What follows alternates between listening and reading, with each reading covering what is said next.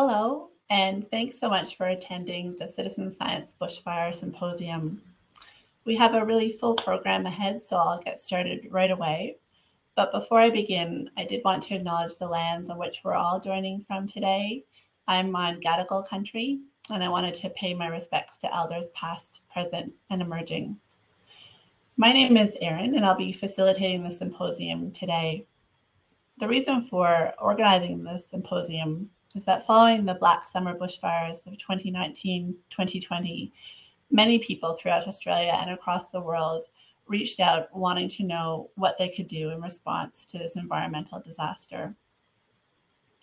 We were caught a little bit on the back foot, and since then there have been some fabulous projects pivot or developed to try and address this, and we wanted to profile them here today.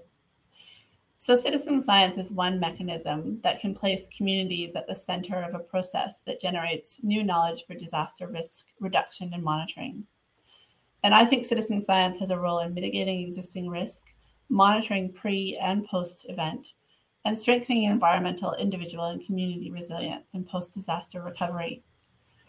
Involvement of citizen scientists can also have flow-on effects, like building community networks and developing skills. And I think participating in projects can help communities gain knowledge and capacity and better respond and prepare for disasters. It's been great to see that citizen science has been supported in the report on climate and disaster resilience. And this report gives due emphasis to the importance of citizen science in complementing traditional research-led monitoring campaigns and sharing locally specific advice, which is hugely important. So this symposium will profile citizen science projects that were either initiated as a response to the 2019-20 bushfires or adapted in some way to understand the impacts. And our aim today is really to demonstrate impact through the augmentation of research, in addition to the benefits of engaging a broader cohort of people in science. We have a great lineup of speakers lined up with a mix of short and long talks, and we'll close the symposium with a panel discussion where we'd love to explore the significant untapped capacity for greater public involvement in recovery efforts and really examine how to better marry the professional scientific effort with the citizen science effort so that we can really harness the potential of citizen science. And we all welcome your questions posed in the chat function for the panel. So without further ado, I'd like to introduce our first speaker, Dr. Rachel Gallagher.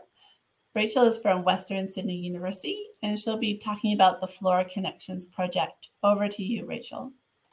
Thanks very much, Erin. It's a pleasure to present in the symposium. So I'll be talking about Flora Connections, which is a project to harness amateur flora groups for plant extinction risk assessment, particularly after the 2019-20 bushfire season. I'm speaking to you from Darkinjung Land on the central coast of New South Wales. And this project is funded by the Australian government via their Bushfire Recovery for Wildlife and their Habitat Fund. So, a brief history of the Australian flora. We have more than 26,000 plant taxa in Australia, species, subspecies, and varieties. And we have major radiations in particular evolutionary groups. So things like the Proteaceae, the Myrtaceae, and the Fabaceae, which are shown in this gorgeous image here. One thing to note about the Australian flora is that the majority of our species are endemic. So 87% of the flora occurs nowhere else in the world. So this makes it a remarkable place to understand floral diversity.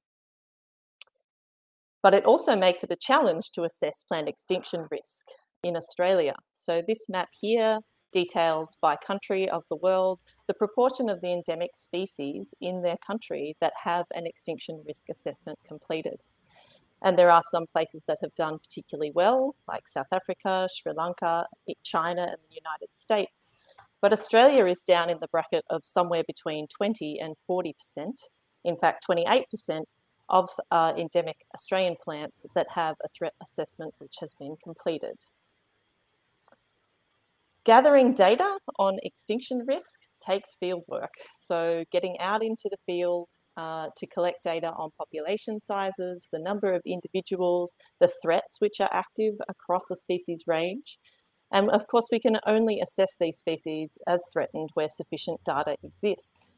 And I've popped up a picture here of the major vegetation groups of Australia to remind us that we have these vast landscapes over which we're trying to collect information to be able to list species under the EPBC Act as threatened.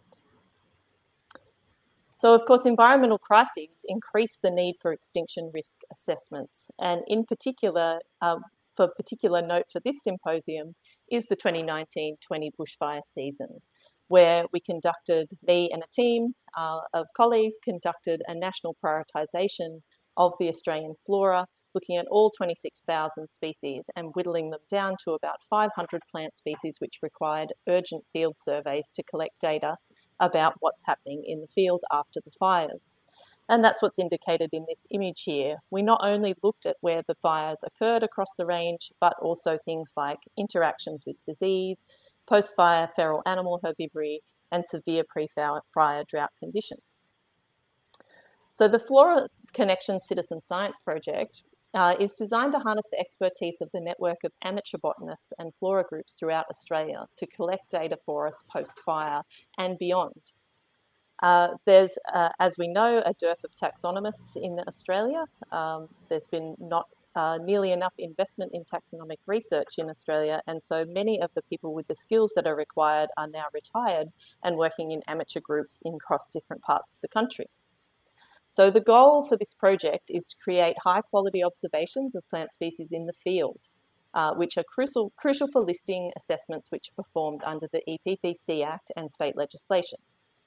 So the target data that we are going to be having citizen science collect are things like the size of the mature population of species in the field, which threats are active, and evidence of decline.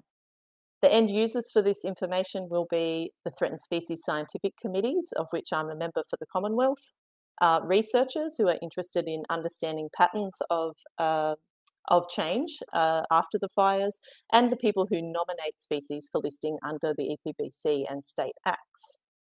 The anticipated outputs are a set of clear field guidelines for data collection, which meets the IUCN Red List criteria, and I've popped up a little image of a potential version of that we're developing. A dedicated web portal so people can enter and collate their data. Publications, of course, describing the methods and the outputs so this can be reproduced by other groups. Improved data for extinction risk assessments. This is the primary goal of what we're after. And of course, stronger connections between botanists and government. So that's my 5 minutes up, but I've popped my email address in there, and you're welcome to reach out to me to discuss the project or hear more about it. And I'll send it back to Erin. Thanks, Erin.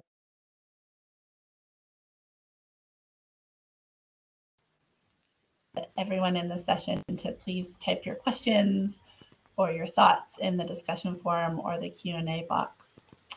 So next up, we have Dr. John Martin, and John is from Taronga Zoo, and he'll be speaking about Wildlife Assist, optimizing the welfare outcomes for Australian wildlife after bushfires through provisioning. Over to you, John.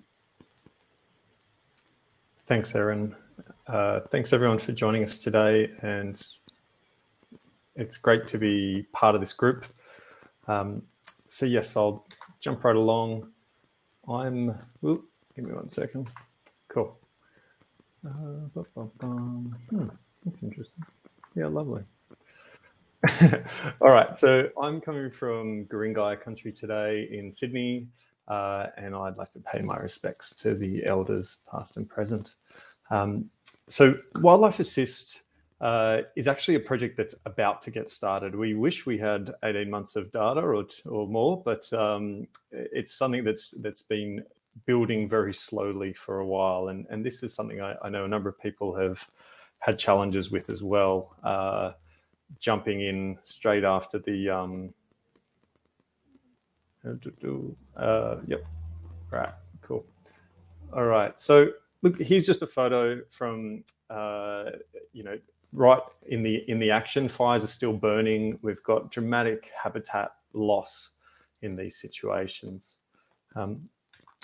And so, as Rachel mentioned, as a lot of us have seen, we know that there was over 18 million hectares burnt.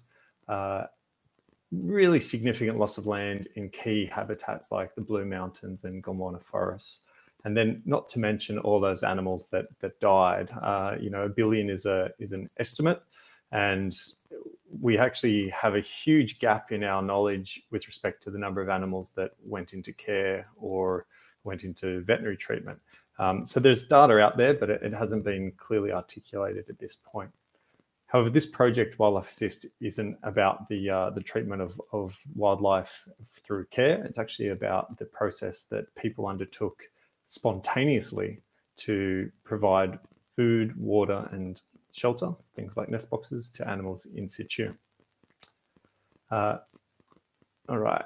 So as I said, we actually really want to assess the pros and the cons. So this is a new area. The stock standard position in Australia generally is let the wildlife be wild, you know, no feeding. And here we had a situation where the community at large in a number of areas felt compelled to provide resources, so food and water, and in particular nest boxes, to assist wildlife in response to the devastation. And I think we can all relate to that, but the challenges that we have here are multiple. And so firstly, the scale of these fires meant that we literally struggled to be able to provide resources that were required. We didn't know what resources were required, you know, which species should we be targeting, and where should we be putting these resources?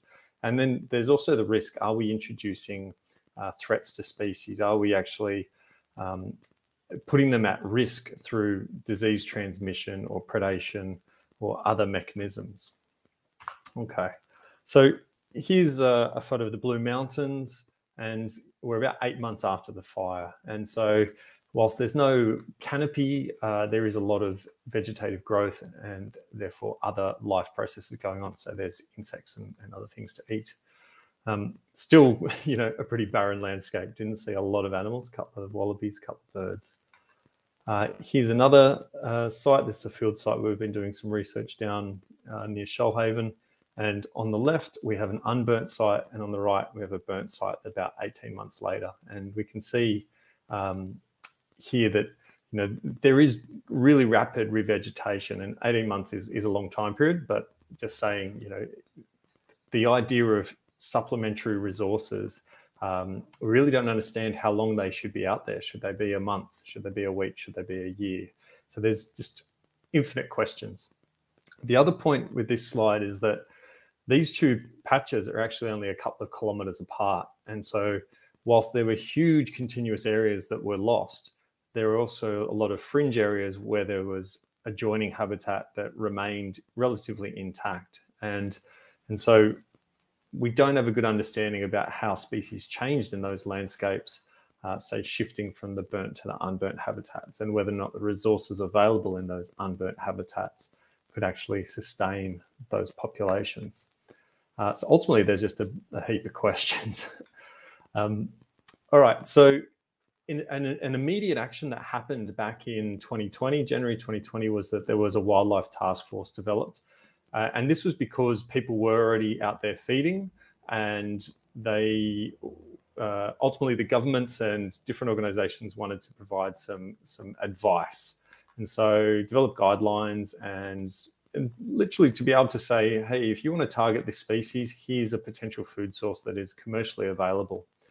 And so zoos across Australia were involved in this because there's a lot of experience there with feeding native wildlife in captivity.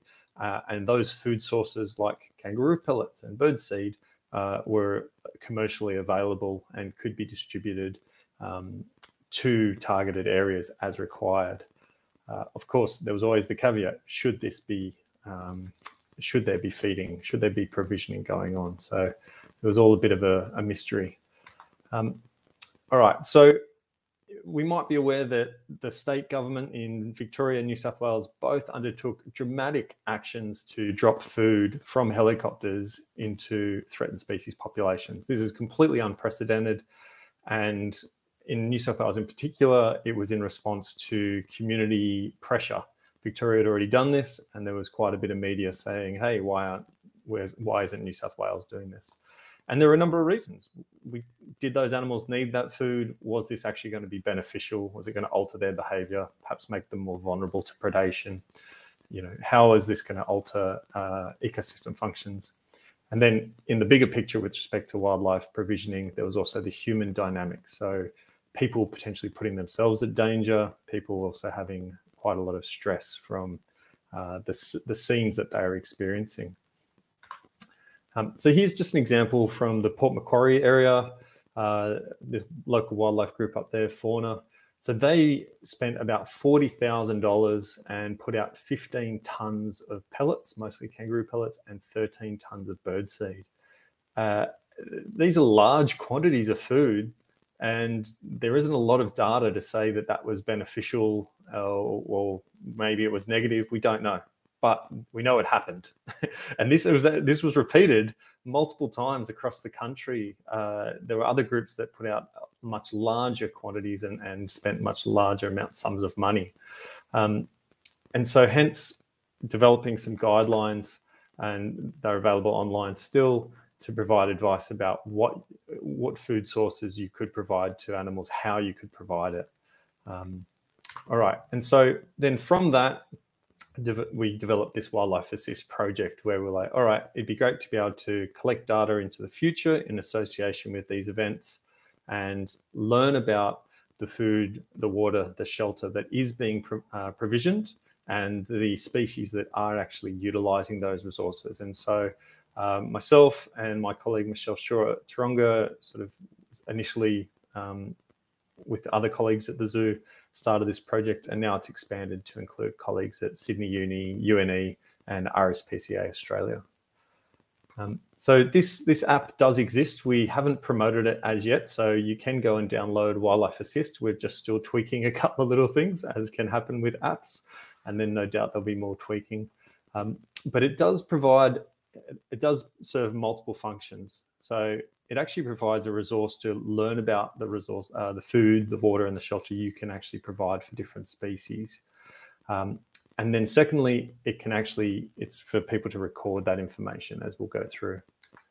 All right, so for some species, for example, koalas, there can be no recommendation sometimes. You know, it's not recommended to feed a species. Koalas are hugely difficult. They are very specific leaves, and they want fresh leaves every day. So it's a really challenging species to be provisioning for in the wild. But anyway, so if you've got species that are struggling, one of the things the app does is it actually has a database of all the wildlife care groups across the country and their contact details. So you can actually reach out to those those groups and seek help for those animals. All right. So how we see this working is that different groups will form, and that might be an existing group like Fauna. Their members can work together and through the app be messaging each other and communicating about the actions that they're undertaking. In addition to recording data, so mapping where they're putting food or water or shelter out, how much food, what type of food, what animals they're seeing utilizing those resources. So we're trying to essentially start the process of understanding the on-ground actions and the potential ecological consequences of that, whether they be beneficial or negative. As I said, yep, so recording quantities and collecting information about that. Again, for water, we know water is quite easy to put out in the landscape, but is it actually being utilized by the different species that are targeted for that? And then lastly, shelter. Shelter is a really interesting one because there's a lot of talk about the benefits of nest boxes, but there's not always a lot of evidence about the immediate use of nest boxes by wildlife following fire. So there's just a huge amount of knowledge gaps here. All right, we can upload photos as with most apps, and so we can try and collect a bit of a database of the species that are present in the landscape and those that are actively using those provisioned resources or natural resources in that area. All right, so none of this can happen without people, of course. We're all here talking about citizen science, and one of the things that's really valuable for this project is there are a huge number of established wildlife care groups and community groups that were active in this space. So there's actually thousands of people who've already been doing a bit of work in response to the mega fires last year. What we've seen subsequently is that groups in other areas have followed those actions, even though they were unprecedented. And with fires about a year ago in Adelaide, immediately the different community groups were out there provisioning. So this is a bit of a change in the landscape and the psyche in Australia, because this was well and truly something that had not happened before. People did not go out and dump birdseed in response to bushfires previously. At least it hasn't been well documented. So there are a large number of stakeholders that are already engaged and will be engaged in more detail. But the point that I want to highlight here is also that we're really interested in that human dimensions, the change in our behavior, that we want to go out and help these animals. And we know it was a pretty dramatic fire, but the mega fires, but still, it's one of the things that I struggle with is it does feel like it's a bit of a drop in the ocean when it comes to putting out a ton of birdseed across 1 million hectares. So it's an interesting situation to try and achieve the best outcomes for targeted species that you can help. And the human aspects of that are actually going to be really important. So one of the things we want to do is actually do some manipulative experiments associated with this to try and have a bit of control of the situation. So we'll be planning those ahead in the seasons ahead. And so to that end, we have a number of stakeholders involved. We're shortly going to be advertising for a 1-year postdoc at Sydney Uni. So if anyone's interested in a social science postdoc, so that's actually looking at the human dimensions, get in touch. We're also keen to recruit a PhD student that actually have to apply for a scholarship at Sydney Uni. That would need to go in about a month's time. So if someone's out there or you know of someone who'd be really interested in this space, get them to get in touch with us. And so, yes, we want to experimentally assess the wildlife response. And we also want to engage with the land managers, the policymakers, the citizen scientists. You know, this is a whole new space that really actually needs some regulation. And regulation isn't the word I wanted to use.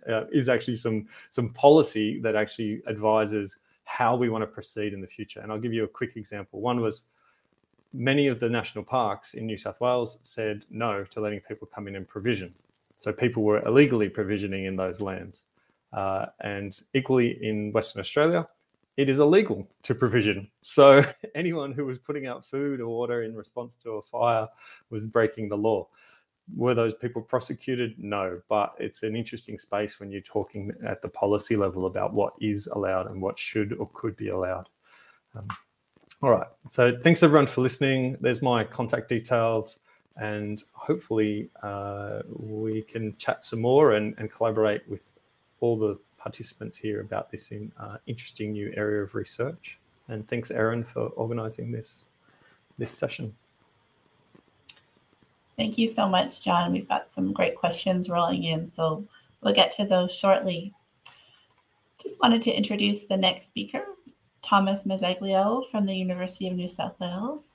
And Thomas will be speaking about the Environment Recovery Project, leveraging iNaturalist to understand recovery from Australian bushfires. Over to you, Thomas. Awesome. Thanks a lot, Erin. And I'd just like to acknowledge that I'm speaking today from Gadigal country in Sydney. So, set up by record hot temperatures and low rainfall, Australia's Black Summer bushfire season across 2019 and 2020 was one of the worst ever. New South Wales was especially affected, with millions of hectares burnt. With catastrophic events like these predicted to become more frequent and severe, understanding how our native ecosystems recover from them is an goal. But when these events cover such enormous areas, it becomes difficult for scientists to monitor and collect data from everywhere. This is where citizen science initiatives like iNaturalist come to the fore. iNaturalist is an online biodiversity citizen science platform. Users take photos of organisms they encounter and then upload them to iNaturalist via the phone app or their computer. Other users will identify your sightings, and then the data get exported to the ALA or GBIF. In late January 2020, we set up a project on iNaturalist to collect observations from burnt areas to help us understand which species were returning to the firegrounds and when. Also prompted to fill in extra data fields, 2 relating to the severity and reach of the fire, and 1 of 3 relating to the organism they observed. Our project has had huge contributions across almost the entire New South Wales coast, as well as areas including southeast Queensland, eastern Victoria, Kangaroo Island, and Stirling Range National Park. In under 2 years, we've received over 16,000 observations, covering more than 2,600 species and contributed by more than 400 users. These have covered everything from the Mount Capitar pink slug alive and well, to grass trees resprouting among the ashes, to wedge-tailed eagles returning to feed on carcasses, and of course everyone's favorite celebrity plant, the pink flannel flowers. And we've already published research using some of these data with several key findings. The first is that users contributed observations across a huge taxonomic range. There were, of course, some biases towards some of the more charismatic or commonly encountered species, but whilst many papers and published estimates focused on impacts on vertebrates or plants, our project was also able to collect observations across many invertebrate groups that are typically poorly understood with respect to their fire responses.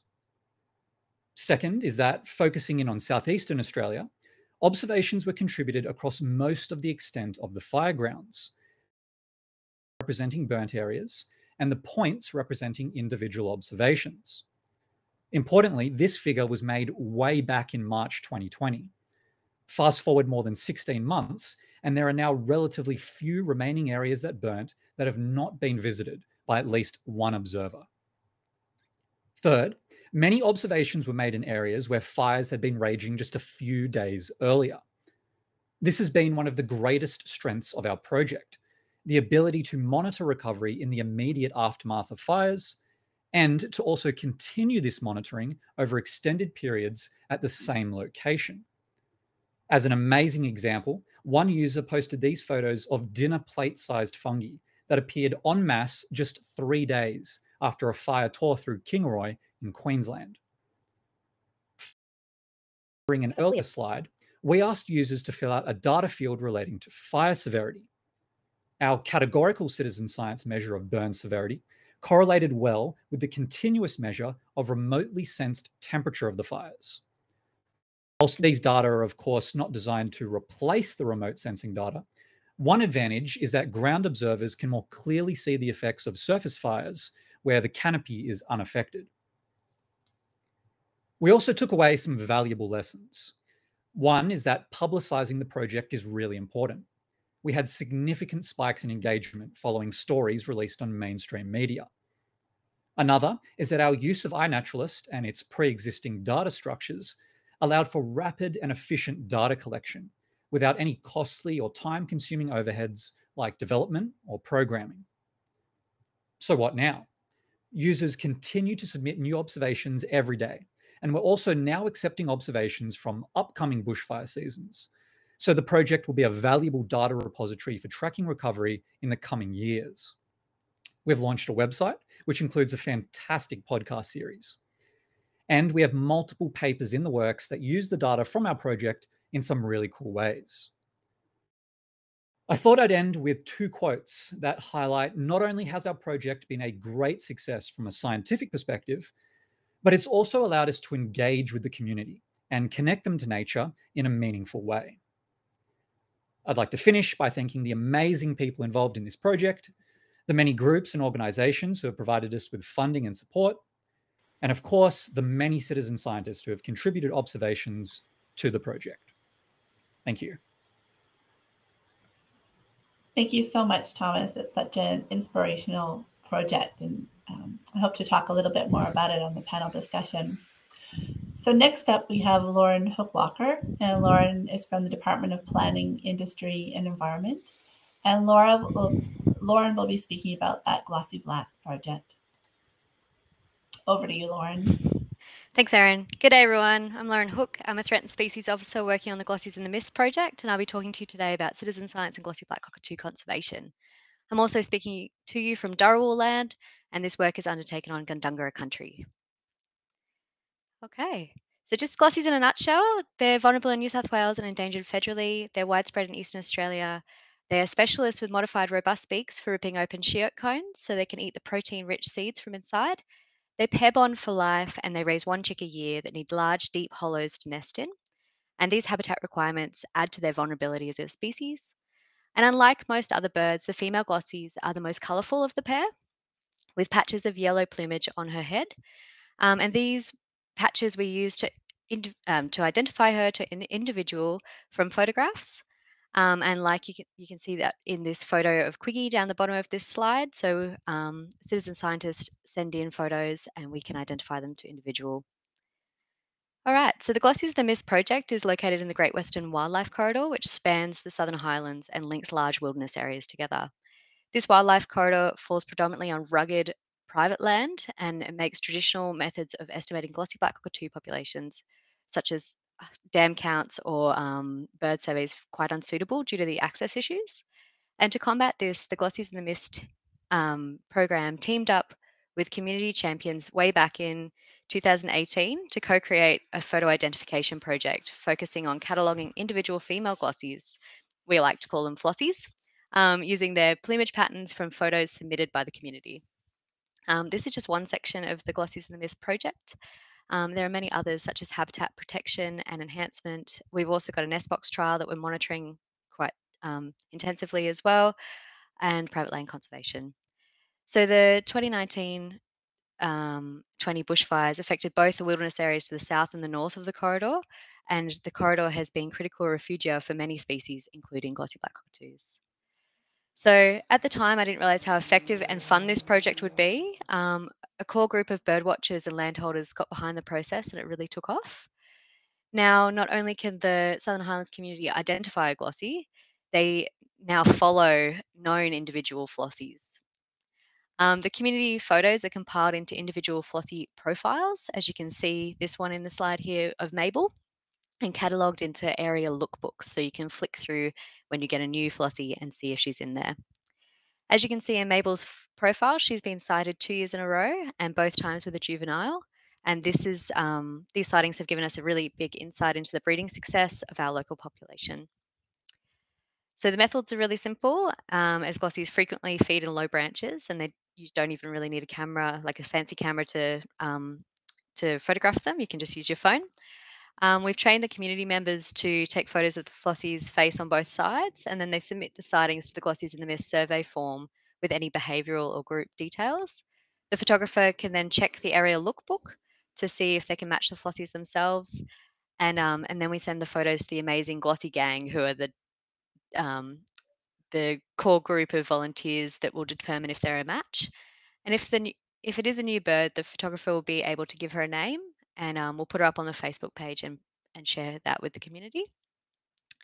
So the results of the project, it's been truly community-led and such a success. And so far we've got 194 profiles of flossies in the corridor and 70 profiles that have been resighted multiple times over the life of the project. 18 females have been resighted over multiple years, which has been quite tricky, but we've got there in the end. 22 of the females have been sighted with a juvenile and some with repeat juveniles each year. And as the project grows, we are recording more repeat sightings of flossies, which is helping us identify movement patterns, protect and enhance significant habitat, and monitor breeding success. All of which would be a lot harder to understand without this wealth of citizen science data. The Glossy Gang is actually built of 5 core identifiers, and we have 35 regular contributing photographers and over 450 community members involved. And landholders are now on a first name basis with the flossies and the families that are foraging on their block, which is pretty cool. After the 1920 wildfires, there were a lot of community outreach about our local glossies, and there was also lots of sightings of large flocks, which are quite rare in our area. The Glossies of the Mist project was able to draw on an already trained group of volunteers who've been trained in sensitive observation techniques to go and photograph the birds in these flocks. And from this reactive monitoring, we discovered some interesting post-fire insights. So some of the flossies that were already feeding in the area before the fires, like the flossie in this photo, her name is Sunset, and she's been photographed in and around the Buxton area since 2014. And so she was feeding in Buxton 2 days before the summer bushfires came through, and it was a really severe bushfire in that area. And then she was also photographed again a week later with her mate foraging in a burnt area that still had some she oak in it. So those records enabled us to see that she survived the severe bushfires. Another point was that the birds photographed in the flocks directly after the bushfires were not birds that we knew previously from that area, and supporting the idea that they'd been pushed out of the surrounding areas that had burnt during the wildfires. Directly after the wildfires was the highest density of new flossie sightings recorded. And we've been able to see some of these flocks disperse over time, and some of the new flossies have stayed in their new area for up to 8 months foraging. And so, yeah, the dedication and support of the citizen scientists has greatly increased the reach and momentum of this project and has allowed us to answer some of these interesting post-fire questions, and also ensuring the longevity and conservation goals for glossy black cockatoos in this area. So thank you so much for your interest, and feel free to ask me any questions in the chat, and I'll hand back over to Erin. Thank you so much. Thank you, Lauren. I have such a soft spot for glossies. And I think we're already seeing a few themes in this symposium, and one of them is obviously the importance of baseline monitoring. So our last speaker today is Dr. Talia Perry, and Talia is from the University of Adelaide. And she'll be talking to us today about bushfires on Kangaroo Island and how they affect the gut microbiomes of echidnas. Over to you, Talia. Thank you, Erin. Thank you so much for inviting me here. So I would like to acknowledge the Kaurna people whose land I'm on today. And I'm going to dive straight into it with a dramatic photo of an echidna that was submitted to us as you can see, it kind of looks like it's had a buzz cut. But this is actually an echidna that's been caught in a fire. And a way to explain how echidnas respond to fires, which is quite unique, is from a lovely animation by Anatomica Science. And so what happens is echidnas have a way of sensing fires when they're coming.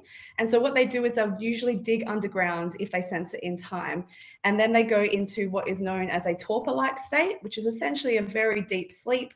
And they can slow down their body metabolism, and so they don't need to come up for food, and can basically breathe through the soil quite remarkably. But unfortunately, sometimes the echidnas themselves don't dig as far under the ground as they should do, and so then they get the fire running across them, and that's when they get burnt, and that's when you get that dramatic buzz cut looking echidna that we had submitted to us. So echidnas have learnt to adapt to fires because they've been around in Australia for so long. So echidnas fall in the group of monotremes along with the platypus, and we have the short-beaked echidna here in Australia, but there's also the long-beaked echidna in Papua New Guinea. And they're most well known for being the only egg-laying mammals. But what you might not know is that they are the oldest surviving group of mammals. So they split from marsupials and eutherians about 187 million years ago. And so echidnas have been around in the Australian environment for a very long time, and it means that they've been able to adapt to the fire landscape in Australia. The issue is, though, that with the mega fires that happened in 2019 and 2020, they were such an intense fire over such a large geographic area, and they lasted for a lot longer than a typical fire. The question was, how did echidnas actually fare during those fires? And we didn't know any other groups that were looking into that. There was a lot of publicity for things like the koalas and the kangaroos, where you could physically see them burning, which is obviously dramatic and awful, but we still were really concerned about what was happening with the echidnas for these particular fires, and seeing if we can get a grasp on what was happening with them. So as you can see here, this is a map of Australia, and in the yellow is the burnt areas from those 2019-2020 fires, and in red are the sightings of echidnas over the last 3 or 4 years.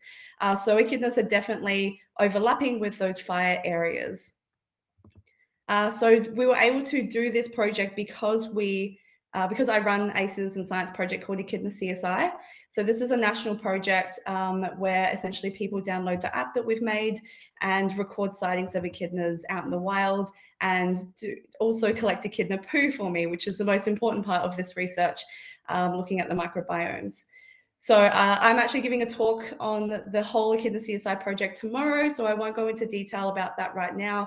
But this is the reason that we're able to do this research, because we already had data from prior to the fires. It allowed us to then collect more data and material after the fires, which is a really unique data set. Luckily, we are at the moment, we have over 12,000 participants across Australia, which have given us 12,000 echidna sightings. And to put that in context, that's more sightings over the 4 years than has been over the past 10 to 20 years. And obviously the power of citizen science.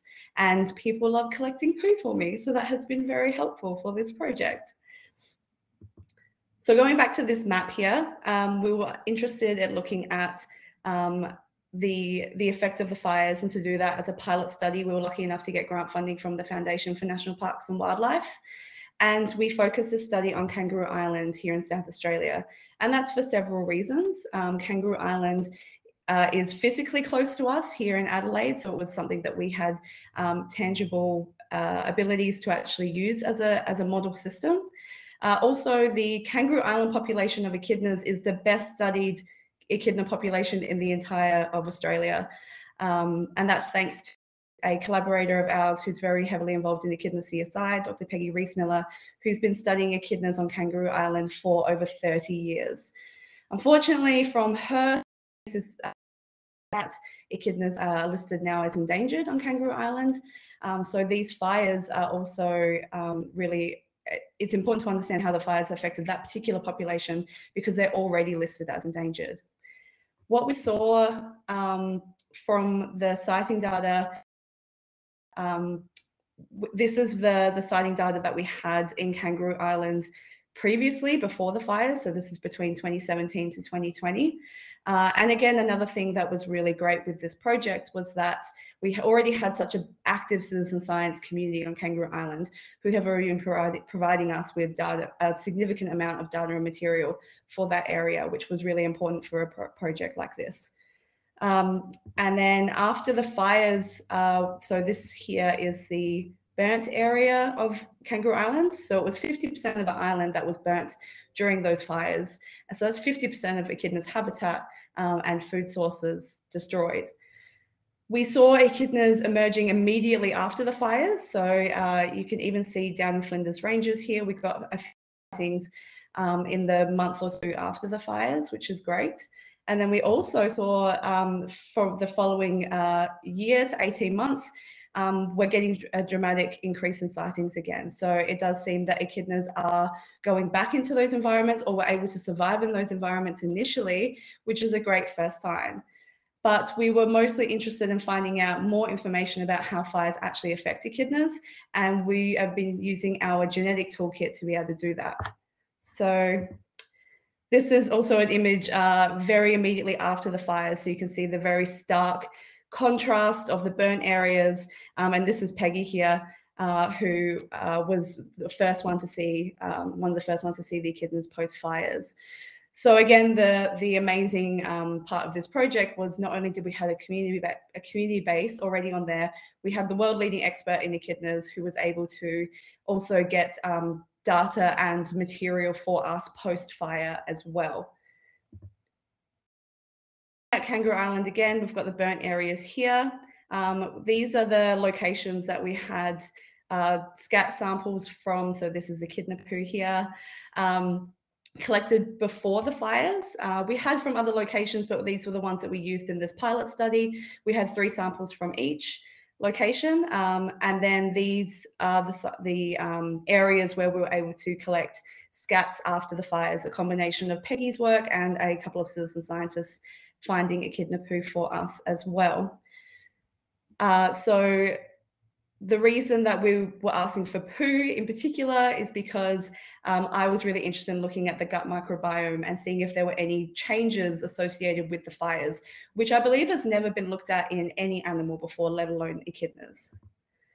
The reason that the microbiome is so important and also such a good indicator is because even us humans and every other animal out there, the genetic makeup of us, 99% of that comes from the bacteria living on and inside of our bodies. So on our skin, inside of our guts, inside of our mouths, inside of our digestive tracts, is mostly some sort of microorganism, and then they make up 99% of the genetic makeup, rather than the 1% that is just actually us or actually that. By looking at the types of communities in the certain areas, we can get an understanding about more information of that animal. So for example, if we're looking at the gut microbiome, it also gives a really good indication of how food is being broken down and also related back to what the animal's actually eating and their diet.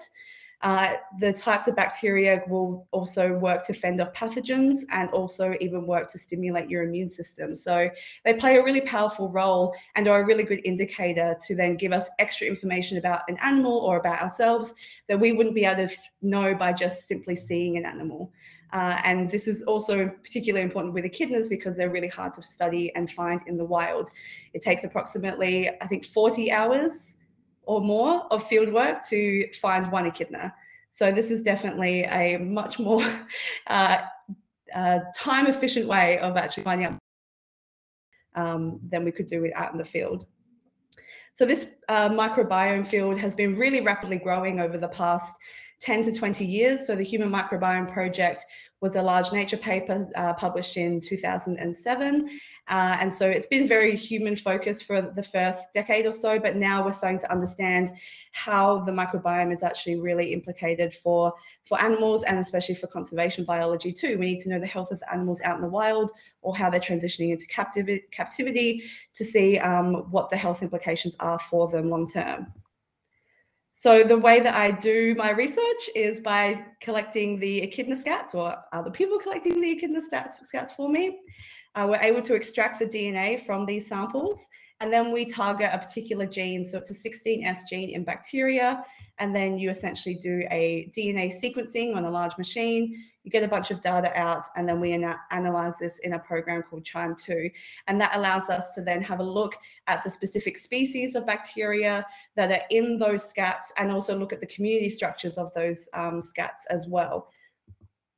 So going back to our project for the bushfire analysis, we're looking at what the microbiome looked like in the before the fires in the scat samples, and then what they look like in after the fires.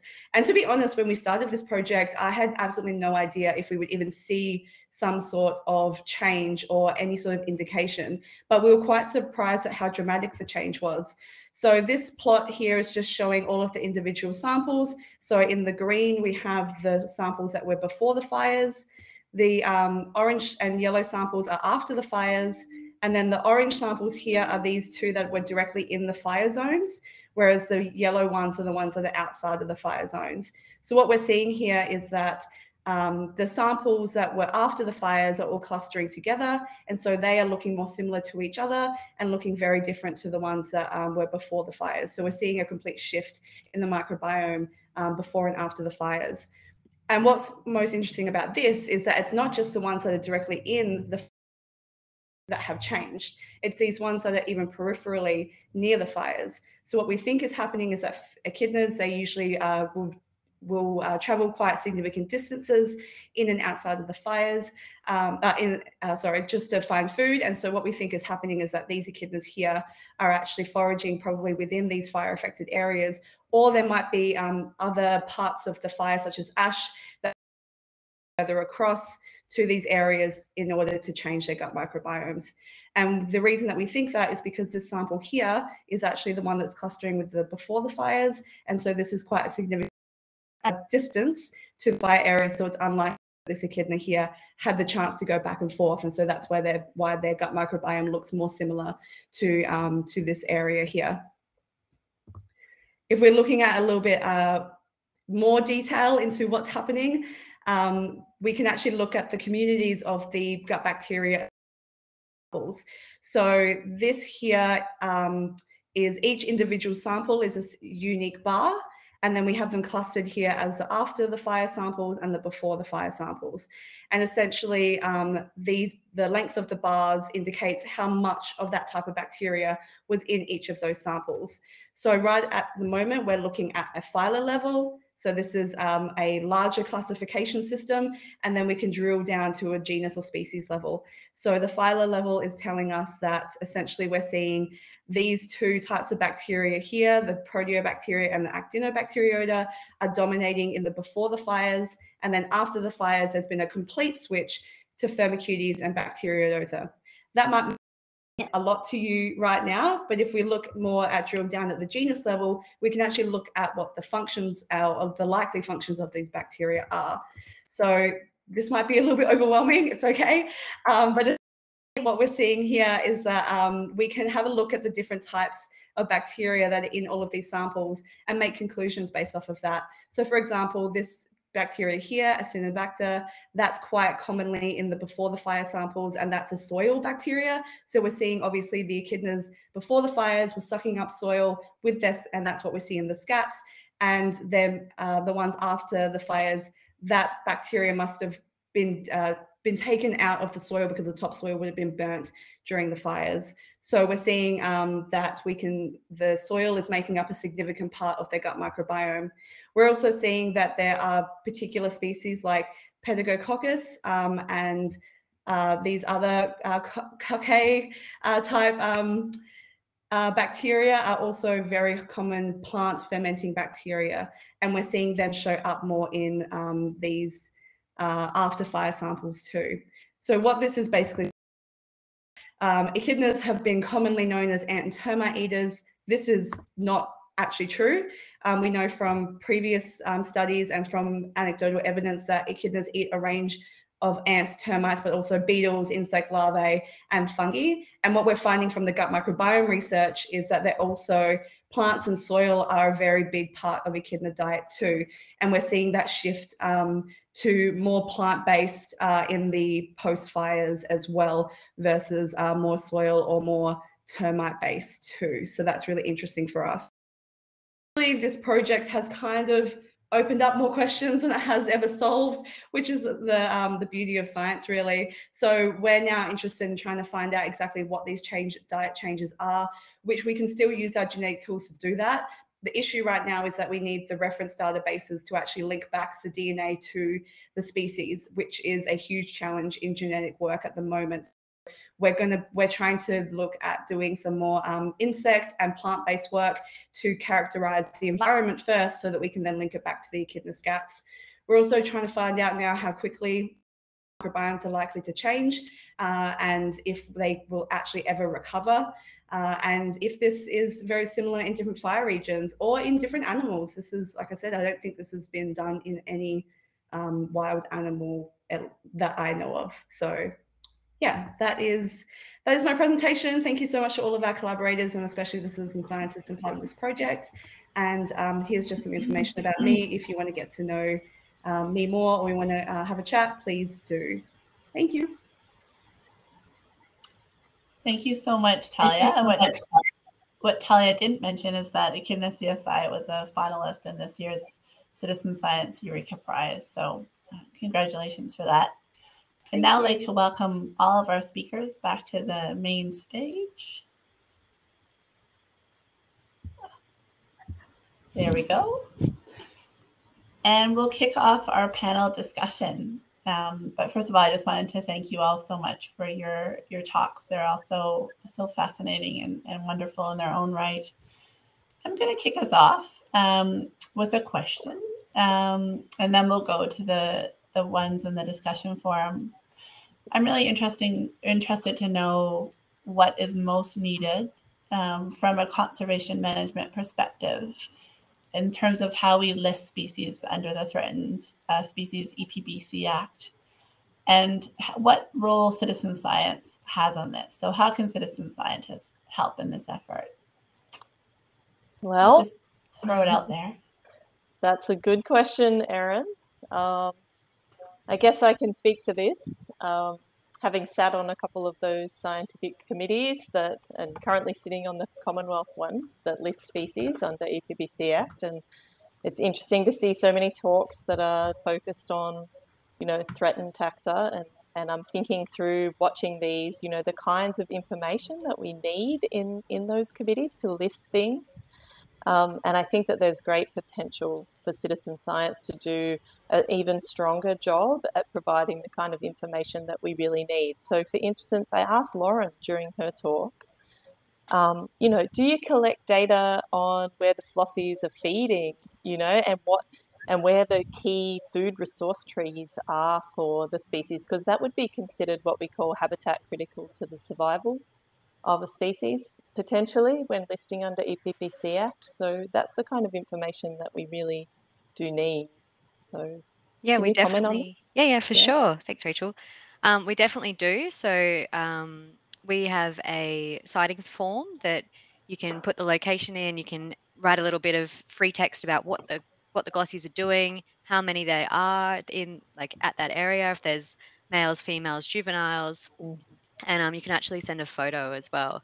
And so from just the project's sighting app, we've been able to identify over 2,000 feed trees in the corridor, which has been really amazing. And we've been able to store all that data into Bionet and protect those trees. And, we've seen that in come up through council, where there's been roadsides, or even the train line is full of alocasia reader, and they've had to change how they're going to manage that roadside due to the data that's being collected. Yeah, so it's really That's awesome. Fabulous. Yeah, and it shows. It's one of those really good things where it comes back to the community as well, because the community get more engaged with the species and they start to see these threats to their habitat, and then they also see all of the organizations working together from the data that they've collected. So it's perfect. I know, it's all about closing that loop, I think, for people who are nominating species as well, to understand. And I think, in direct response to Erin's question, I think when designing citizen science programs, a really useful thing to do is to download the nomination forms for either your state threatened species committee or the EPBC Act, and look at the kind of information that's required to make a strong nomination for a species to be listed as threatened. That's really a good place to start to try and understand the sort of data that we need. Often we can't do much with just occurrences. We have quite a lot of occurrence data already. Often what we're interested in is more nuanced things about the number of mature individuals, or the provision of habitat that's critical for the species. So that would be my main suggestion for anyone who's curious about how to do this a little better. Thank you, Rachel. And John, we lost you for a bit, but we see you're back. We're just talking about listing the threatened species on the EPBC Act. One more question before I throw to some of the discussion. I was wondering if another disaster event happens, what, in your opinion, is the best way to engage the community in being part of the monitoring and recovery effort? And what additional projects or resources do we need to produce? That's to anyone. It's a huge question. It is. You can chunk it down. So I'll jump in quickly. I saw in the chat there was a question about before and after data. So, that's really, I think, where citizen science comes in, is the opportunity, like Thomas's project and Rachel's and Lauren's and Talia's, to actually have before data, so that if you've got landscape scale data and then an extreme event occurs, you can collect some after data. The challenge, of course, is timing.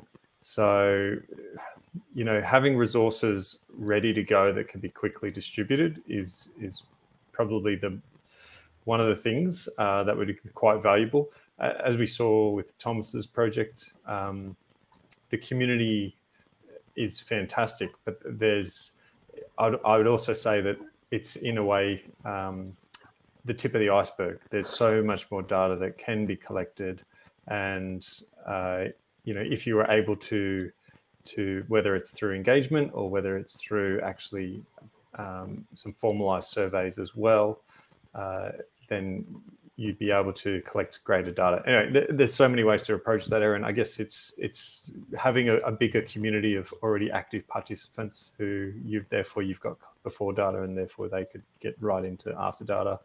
The other part is actually the comms. You really want to be able to say to people, look, there are fires happening. Let's get some data before they hit this site, and let's get out there when it's safe and get some more data.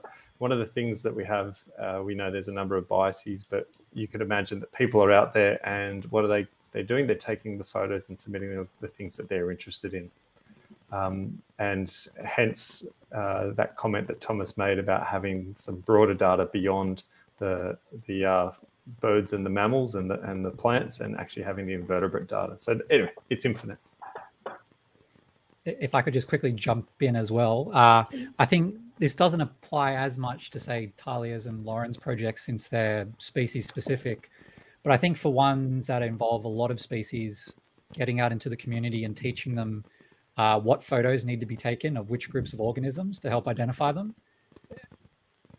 And a lot with our project was you'd get really keen people that are making observations in remote areas that wouldn't have been reached by us otherwise, just after the fires, but they'd be taking photos of eucalypts from like 100 meters away, or similar situations like that. And then, we can say that it's a eucalypt, but it becomes a lot more difficult to narrow down, and that species-specific data is often a lot more useful and helpful for doing things like conservation assessments.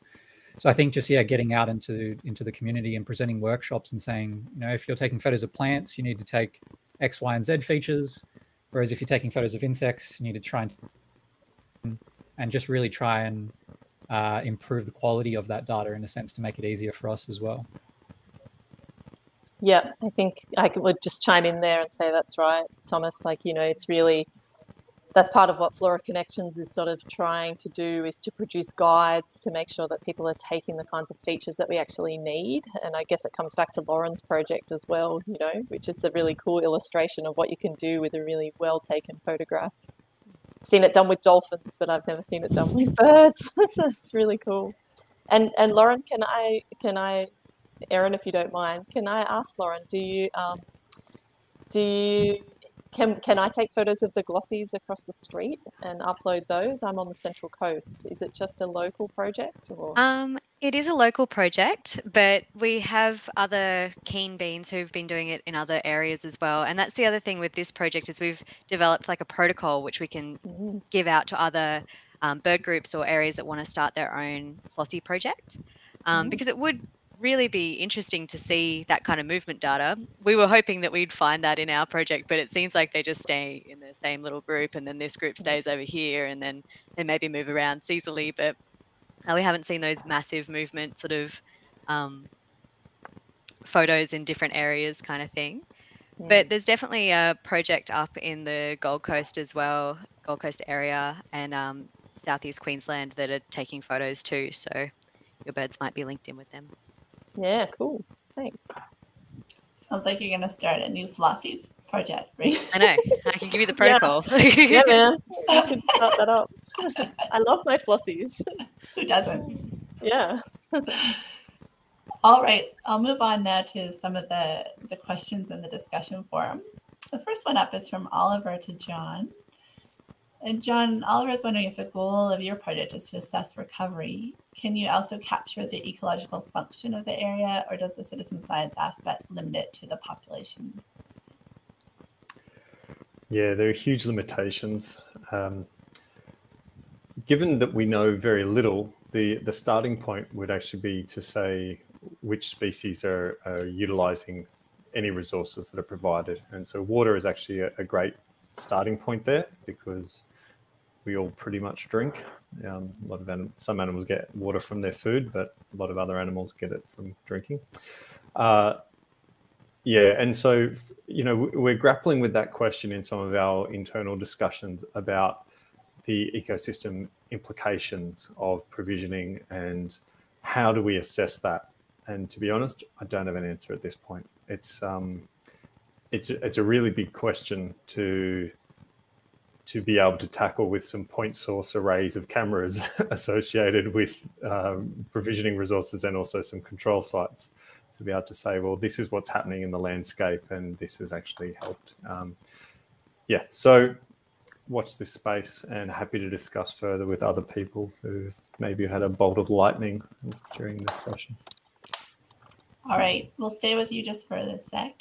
And Fiona's wondering if the app is just for use after wildfires, or can it be used by urban communities to monitor wildlife?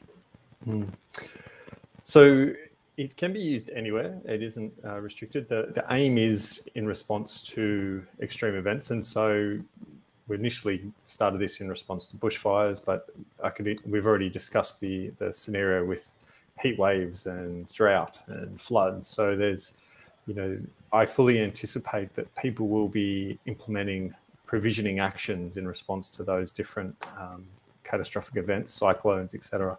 So in the urban context, I can certainly see that collecting some information about if you were feeding wildlife or if you were providing nest boxes, there's certainly some value there and there's certainly interest there. But it isn't that they're not necessarily who we're trying to engage with in the first instance.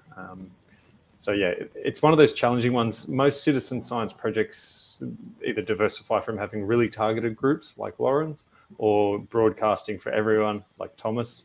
And this one sort of can account for both, but from a fire perspective would really benefit from the targeted groups and having those networks that are already integrated, working together and working with you, the research group. So the answer is yes, but that it's complicated. Okay.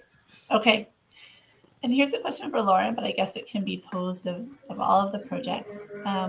Fiona's wondering how you engage your community initially. We'll start with you, Lauren. Yep. So when the project was brand new, there was actually grassroots community groups that were interested in glossies in that area that were already planting trees, and there's a very avid bird group there as well. And so we sort of got into those networks quite early, but also did like a road show. So you just go to all of the halls throughout the Great Western Wildlife Corridor, and we got a heap of amazing bird experts from all over Australia, some down from, well, some glossy experts, some from Kangaroo Island. We got Matt Cameron from the West, and just got it really everyone excited about glossies. And it was fantastic actually, because one of the glossy gang, Kay, who lives up in the north of the corridor, she didn't know what a glossy black cockatoo was when she came to the info session, and she was talking about how the feed trees always have those horrible ball bearings on the ground and make her fall over and all this sort of stuff. And then she was like, these birds come to my dam every night, and and then she started taking photos of them, and that's sort of where we sort of developed the Flossies project from. And then once we sort of there was a couple of other projects that had done photo identification with glossies, but we didn't know if it would work in our area, and we didn't know if we could use citizen science to do it. So we just really started to experiment, and all of the work that was in my slides, all of those lookbooks, all of the photos that were all put in there, they're all built by the glossy gang. That's not me. That's them doing that amazing data. And it's a lot of time, and it's a lot of energy, and it's a lot of dedication, and it's so enriching to our project, because to get that kind of species population data for a bird in that area is quite hard, and it's only one of me, so it's been amazing to be able to sort of engage like that.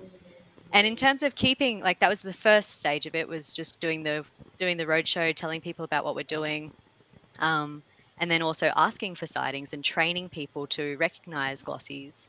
And then once we did that, we started having a Facebook presence with the local council. So we have really good partners in that area as well that already run environmental projects, so like Land for Wildlife, and are really active with landholders in that area. And we started sort of doing lots of news articles and videos as well, but also getting people from those information sessions to sign up to our project to get a newsletter. And so we just do quarterly newsletters and tell them cool flossy facts and glossy facts, and keep people engaged that way. Wonderful. How about you, Thomas? How have you managed to keep your community engaged? Yeah, so with projects on iNaturalist, you've got a journal feature where we kind of semi-regularly would post updates to all the users, and people were kind of very keen to hear what papers we'd published. We provided highlights of actions that had popped up. I think one thing that we're very lucky with iNaturalist in terms of engagement and getting participation is that obviously it was a pre-existing platform used for many other projects as well. So not only were we able to get a whole lot of new users through advertising through social media and traditional media, but we were also able to leverage all the super users that already existed on iNaturalist.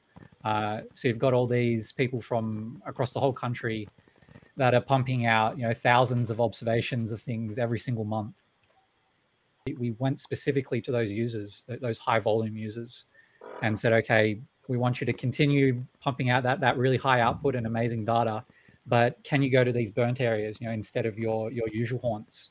And so that really hugely boosted, I think, participation, and also provided inspiration for the new users as well, which I think was people will be coming on, joining iNaturalist for the first time, joining the project, and instead of it kind of being a blank slate, they see all these amazing organisms and photos that people have already uploaded, and in a lot of cases that kind of inspires them to go out and try and themselves. So yeah, I think it was ultimately a nice combination of an absolute deluge of advertising on social media and traditional media and getting the new users, but then combining it with that dedicated pool of existing super users as well to really help boost things. Terrific. The next question is for you, Talia. Oliver is wondering if there's any other projects, such as the School of Ants, that can help inform your research and to try and understand why you're seeing that change in diet. Yeah, that's a really good question. My whole goal at the moment is to collaborate with as many other groups as possible. So, for example, on Kangaroo Island, we have a pretty good relationship with entomologists on there and other genetic entomologists at Adelaide Uni as well, and trying to form those connections so that, yeah, we aren't just trying to do everything ourselves and trying to get the most out of other people's expertise. I guess the limiting thing at the moment is honestly just funding. So we've got the people, we've got the data, we've got material, but sequencing costs still cost money and people's time still costs money. So that's where we're at a limitation at the moment. We're looking into trying to source some crowdfunding at the moment as a bit of a, let's stop relying on, well, hopefully stop relying on grant funding and try and get it from a different source. So I don't know if anyone else has any ideas or has any experience with either doing a crowdfunding or going through industry routes or going through different portals of finding money, because I think that's a theme across this conference is government funding is hard, especially in citizen science. Any thoughts from the panel on that? I work on plants, so no one ever wants to have money. I was going to say, just get all the labs on board. Yeah, that's fine. You've got an echidna, so you're halfway there, I reckon. Yeah, the cute factor should save us. Yeah, I mean, maybe if it's sequencing costs and things, maybe there are some grant routes like through bioplatforms and places like that. There's a lot of national infrastructure that's been invested in for doing sequencing work, where you don't get money for a warm body to do the pipetting, but you do get the sequencing costs. So I would encourage you to talk to Bioplatforms Australia about what they're doing in the threatened species space. Mm-hmm. But yes, funding is an ongoing challenge, and you're right, and a recurring theme over the past few days. Rachel, the next question's for you from Fiona. Wondering, to expand your data collection, is there funding available to engage professional botanists instead of relying solely on the volunteers? Yes, there is, Fiona. Yes, so DOR have invested quite heavily after the fires in EPBC Act assessments for the plant species. So there's somewhere in the order of 200 plant species that will come via the Threatened Species Scientific Committee over the next couple of years. And those data is being collected for those in the field by various projects that were funded under the Bushfire Recovery Fund. And then there's also a suite of professional botanists who are being engaged, on a case-by-case basis to review nominations, to review assessment documents that come through. So it is quite coordinated. I guess it's just, we know that there's lots of people going out to walk around and look out in the field, and we'd like to engage them as well.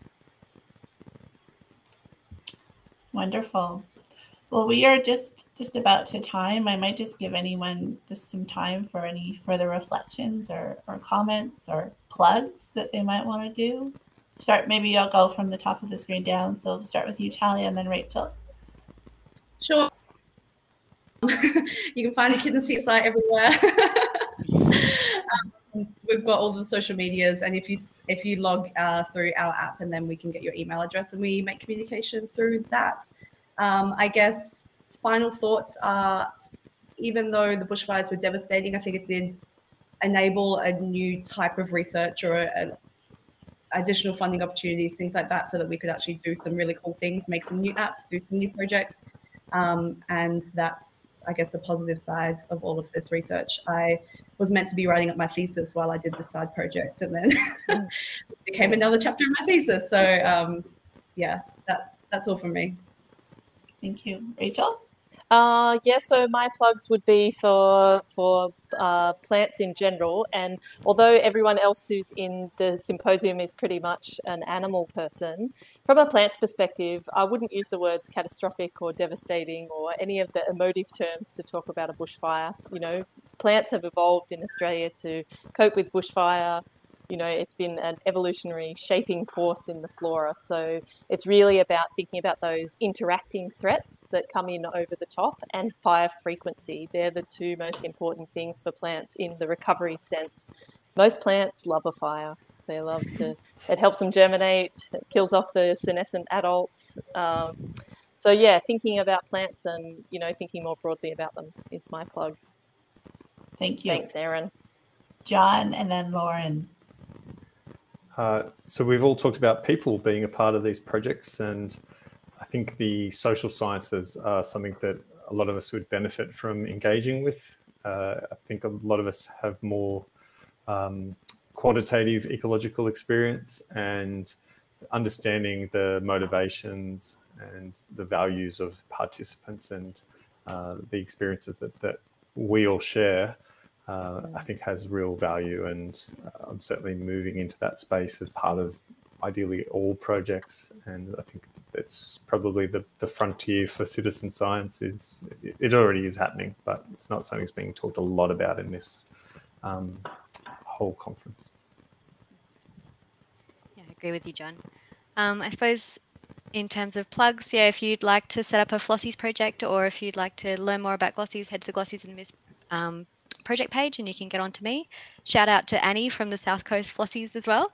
And in terms of thoughts, it's been a really amazing thing being able to connect really traumatized and reeling communities who've been living right on those fire margins or in the fire, and connect them back to nature through our work, which I think we don't talk about quite a lot as well. It's very good to get all this information about post-fire recovery and all of that sort of stuff, but it's also a really good way and a really big shift in our cultural psyche, as John was saying, that you can link people back into their environment and see that it is recovering and that it is going to, come back differently, but it's still focusing back on what is there, which has been a really amazing part that's come out of my project. So yeah. Wonderful. Thomas? Just two quick plugs. One is that if you're out there in the field engaging in any of these citizen science projects, there's a great opportunity, I think, for cross-pollination and to be doing all of them simultaneously. So have your camera out, snapping photos of the glossies up in the trees, and then also trying to get some poop from the echidna that's going past, taking photos of the plants, but then also looking on the plants for the insects as well. So I think really trying to capture the whole spectrum of biodiversity is very helpful.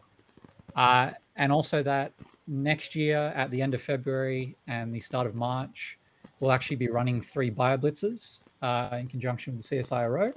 in burnt areas. So one in the Blue Mountains, one up at Coffs, and one down in the south coast at Murrumarang National Park. And whole weekend of going out and bio-blitzing in burnt areas and unburnt areas. And so I strongly urge everyone that can to head out to at least one of those events, and hopefully we can get a huge amount of data. Love it. Great plug. I was going to do it if you weren't going to, Thomas. So thank you so much on behalf of all the people in this forum and the panelists. We just wanted to say thank you for coming today and chatting, and to all the listeners, thank you so much for your considered questions and discussion. I think we've heard a lot about the importance of baseline monitoring. I love the idea of cross-pollination and doing multiple things when we're out there. There's so many different and amazing initiatives, and I think it's really, really inspiring. So thank you once again, and we'll see everyone first thing tomorrow morning at 9:30. Have a good night, everyone. Bye. Thanks, Erin. Thanks, Erin. Thank you. Bye.